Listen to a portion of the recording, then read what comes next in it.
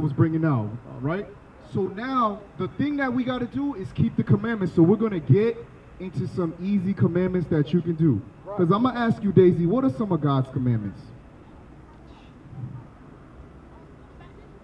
Because in our communities, we don't learn God's commandments. The main thing that we do in our communities is we break God's commandments. Right. A lot of us, we do it ignorantly. But some of us do it willingly. So what we want to determine today is whether you love God or not.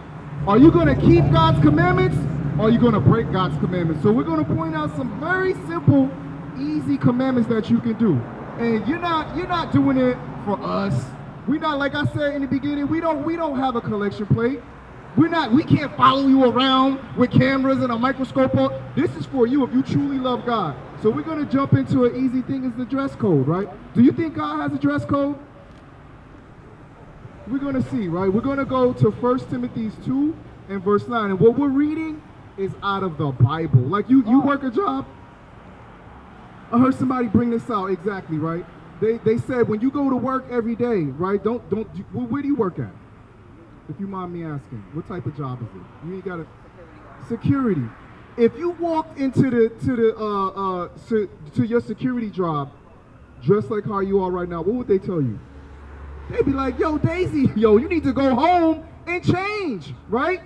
It's the same deal with God. God has a dress code, a uniform for the Israelites to wear, right? And what we're going to do is we're going to explain it to you. So we're going to go into the book of 1 Timothy chapter 2, and we're going to read from verse 9 on down. All right, you listening?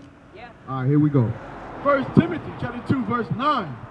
In like manner also, that the women adorn themselves in modest apparel.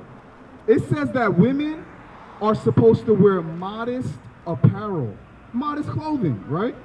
What does it mean to have modest clothing? What does that mean? It means to cover yourself up. It means not to reveal yourself in a sexual manner. But when you look in America, the Bible calls Babylon the Great, all you see is sexual sin going rampant around here, right? Right now, the apparel that you're wearing right now, would you say that's covered up, or are you kind of showing it? What would you say? It's hot? No, we're not talking about the weather, because look, come a little closer, Daisy. I want to show you something on this sign. We got visuals for you. You see this sign right here at the bottom? Our women are picking cotton. And it was very hot when they picked the cotton. You get 110 degrees, 100 degrees in the 90s, right? And that's laborious, strenuous activity. Would you not agree? No. Right? So our women, they wore dresses during those times. So we're asking you, your clothing that you have on right now, is it covered up? You got some skin showing? What's happening with that? What's going on? What would you say? And I'm not trying to make you feel bad in no type of way. All we're doing is bringing out the sense of the Bible of what God wants us to do. Because at the end of the day, who do you want to serve? Do you want to serve God? Or you want to serve yourself? Or do you want to serve the devil? What do you want to do? You want to serve yourself and God? So we're going to see, how do we serve God? By keeping his commandments, right? So back to your clothing. Would you say that's covered up? Is that modest apparel? Or is it not? Let's be real with one another. It's not, my sister. It's not. You know that, right? So let's read it again. 1 Timothy 2 and 9. The book of 1 Timothy chapter 2, verse 9.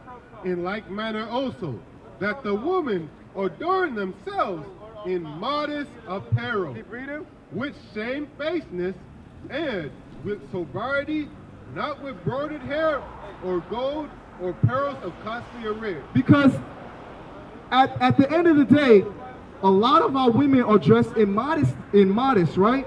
And the penalty that a lot of us pay is broken relationships. Because what type of man are you going to attract dressed like that? I don't like men. Huh? You don't like men? All right, so now we're going to hit another. So that's something that you got to do, right? You got to dress modest, right? But now we got to go to 1 Timothy 5 and verse 14. Because when you're in the midst of sodomy, homosexuality, that's actually a sin also, right? Let's see, 1 Timothy, what is it, 5 and verse 14. The book of 1 Timothy chapter 5 verse 14. I will therefore that the younger woman marry. So our women, they gotta be married to who? To men, right? So if you don't like men, we're gonna read the Bible. Go to 2 Ezra 7 and go to verse 26. Because we're reading the laws of God. Being in the midst of sin, homosexuality is a sin. And we're not going against you. We're not tearing you down. Hey, deal with me, sis. Deal with me, not the cameraman. Deal with me. Deal with me. Deal with me. Because you're running off, and I'm not trying to play you in no type of way. I'm showing you love right now, right? Bring out the law. Bring out the law in Leviticus, quickly. Go to Leviticus 18.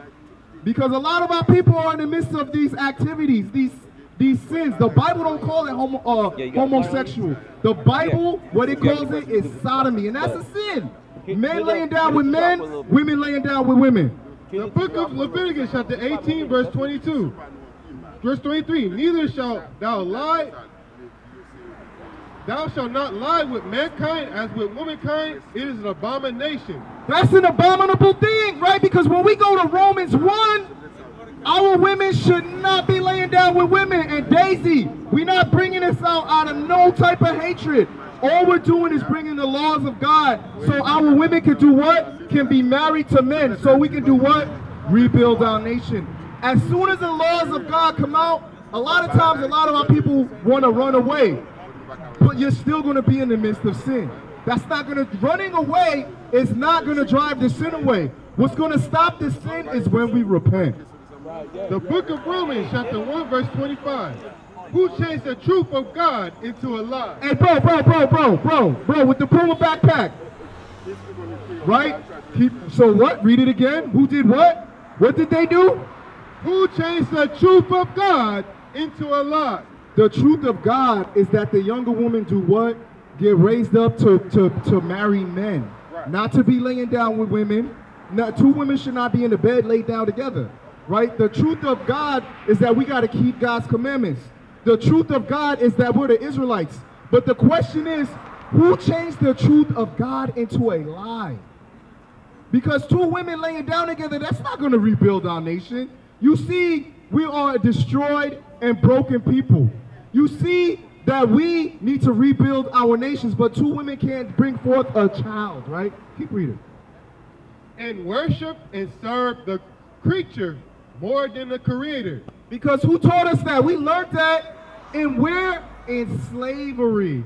And my sister with the stroller, we learned these things in slavery. Two women laying down together. Two men laying down with one another. And we not hating on nobody. All we're trying to do is rebuild our nation. So who turned the truth of God into a lie? That we're walking around as wild beasts, right? Keep reading. Who serve the creature more than the creator, who is blessed forever, amen. For this cause God gave them up unto vile affection. You heard that, my sister? Hey, come here, I gotta ask you a question real quick. Come here with the stroller. I gotta ask you something. Come. We bringing it out. We bringing out the laws of God. So what we just emphasize is what you call homosexuality, the Bible calls sodomy, and God is against that. We used to scream black power while heroin was pushed, but at the end of the day, nothing's in vain. IUIC has been given a vision. The tents of Judah has risen. Many has attempted the mission, minor murmuring, omitting, and missing the mark. Just reading that he had the flame of fire in his eyes gave us the spark. We on Paul's mission.